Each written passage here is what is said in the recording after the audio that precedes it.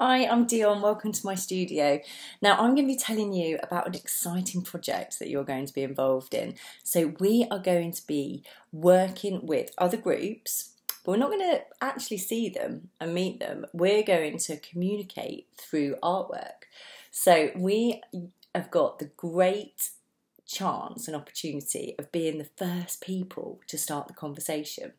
Now we're thinking about how books can be given as gifts. And I don't mean just giving somebody as a present. I mean how we can share knowledge and how we can share stories.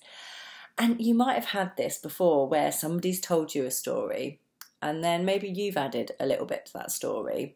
And then maybe the next person's added a bit to that story and it's changed and it's evolved. And that is the beautiful thing about storytelling, is that it does change and it evolves. And when you give somebody a story, you're sharing an experience, you're sharing something that can grow and you can use your imagination, and each person will see different pictures when they hear that story. So we're going to be focusing on a story in the classroom, and what I'd like you to do is I'd like you to take from it what you find really interesting. And if you were to take a snapshot in your mind, your imagination of what you can picture when you're thinking about that story, that's what we're going to capture on our canvases. Now these canvases are going to be shared with other groups, and one of those groups is an older group, and it's an older group that's in hospital. So they're in hospital and they're going to be receiving your artwork as a gift, really, because then they're going to add their thoughts on the story to it. And then they're going to gift it to another group and they'll add their thoughts on the story. So each time the canvas is going to be added to and a different part of the story will evolve.